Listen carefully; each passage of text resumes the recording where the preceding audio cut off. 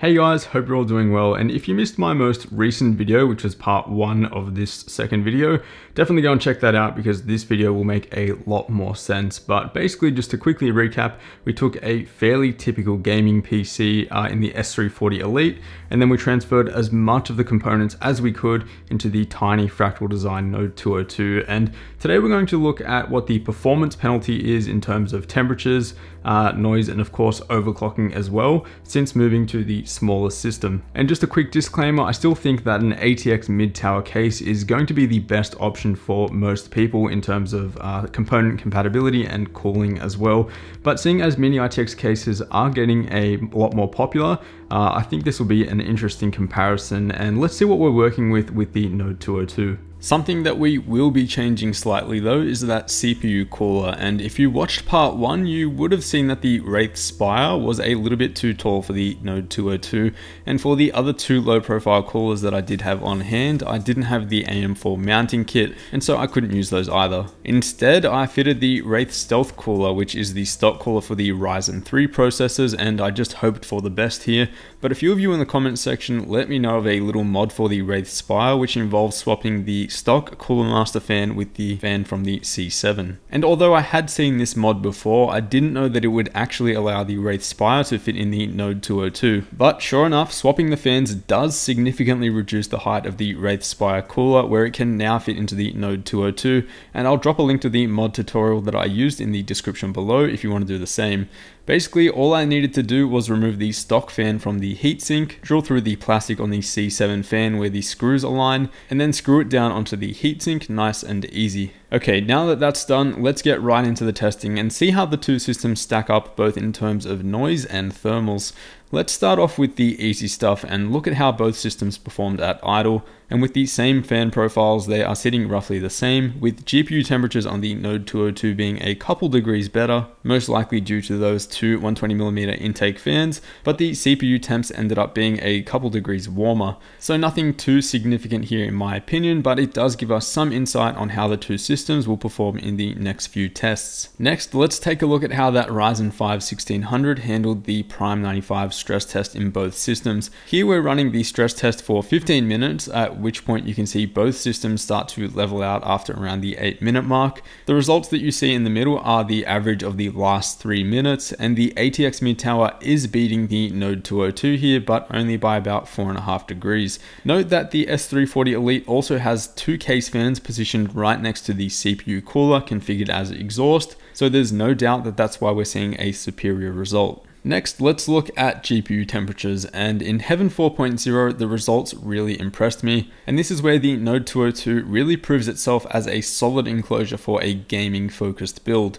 The GTX 1060 was sitting at 1860 MHz for both systems, and the difference here was under 1 degree Celsius, which is pretty neat. I definitely don't think that 1 degree is too significant. For example, it's not going to net you a significantly higher overclock, frame rate, or anything of that nature, so really happy with the result here.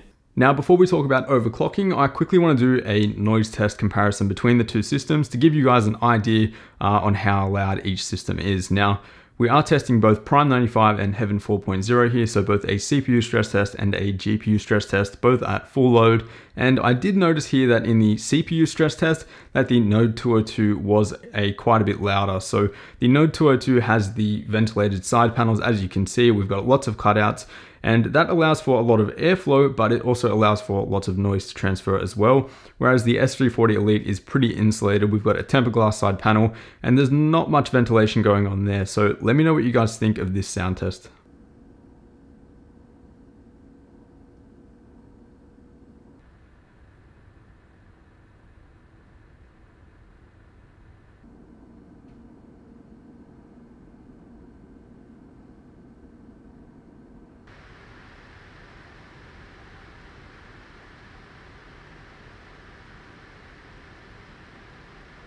So I think we can all agree that the CPU stress test, the Node 202 was quite a bit louder, but for gaming, our GPU stress test showed that both systems are pretty similar.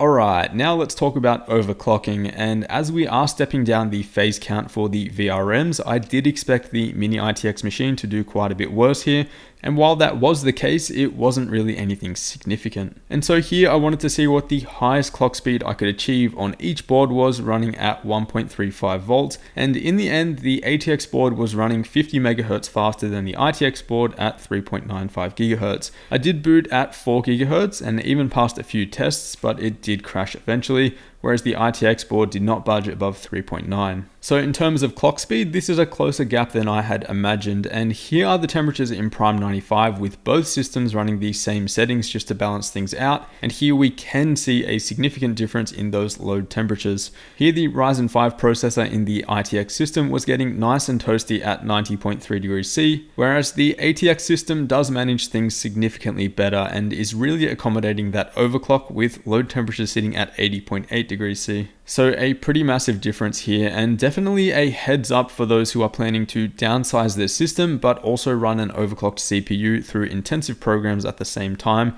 It's not really recommended with a low profile cooler. For those users, I would definitely recommend getting a wider ITX case like the Ncase M1, Silverstone SG13 or Cougar QBX, which can all facilitate some very powerful CPU coolers and handle these overclocks no problem at all. For slim cases though, significant overclocking and stressful scenarios are just not going to work that well at all. Next, I wanted to run a couple tests on the Node 202 specifically to get an idea on what the optimal configuration was and what the temperature penalty would be when I was moving things around. So for example, I wanted to see what the GPU temps would be with the Node 202 laying flat with the GPU facing downwards, and to no surprise, there's a significant increase in temperature by almost 10 degrees C. So if you are going to be running the Node 202 in a flat orientation, make sure you position the GPU facing upwards. And a couple of you have asked about those intake fans underneath the graphics card and were a little bit skeptical on how effective they were going to be, but here we can see a pretty significant decrease in temperatures with them installed, so after all they are providing your graphics card with some fresh air. And with a difference of about 7 degrees C, that's definitely more than enough to see a difference in GPU boost clock and also your overclocking headroom. So if you do have the room for those fans there, it's highly recommended that you do use them. And so summarizing the data, we didn't see a significant increase in GPU temperatures when comparing the ATX mid-tower system and the ITX system in the Node 202. So if you were going to make the downsizing transition solely for gaming, I'd say you're definitely good to go and you're not going to suffer a significant performance drop at all when moving to your new case, provided it has similar airflow to the Node 202. However, for those intense CPU sessions, the ITX system was inferior to the ATX mid-tower, as although we were essentially able to reach the same overclock, we did see about a 10-degree difference in the ATX mid-tower's favor. This means that if you do a lot of CPU intensive workloads like video editing, it's a good idea to consider how much CPU cooling and overclocking you really need before moving to your new small form factor PC. If it's a deal breaker for you, I'd definitely recommend going with a couple of the wider cases that I mentioned earlier, since they can fit taller coolers and they will be able to accommodate a high TDP processor underneath those.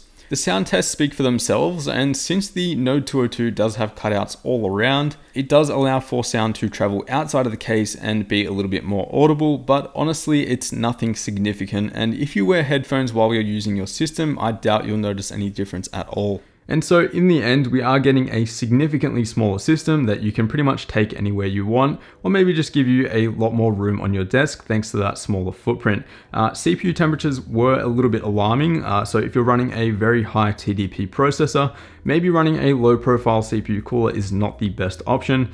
Gaming performance though was really solid, and we only saw an increase of about 1 degree, so gaming performance is pretty much going to be unaffected. In terms of component compatibility, yeah, we did have to swap out more components than I would have liked. 3.5-inch hard drive is a no-go in this case since it's really slim, and same situation with the CPU cooler. We are limited to 56mm. Definitely consider the wider options that I've mentioned throughout this review though. The Cougar QBX is a really solid option for $50. And so guys, let me know what you think of this little transition. Are you planning on transitioning to Mini ITX? Maybe you already have the Node 202. If you do, let me know what system you're running inside it, because I'd really love to know, especially that CPU cooler. How do you guys get around the high thermals and stuff like that?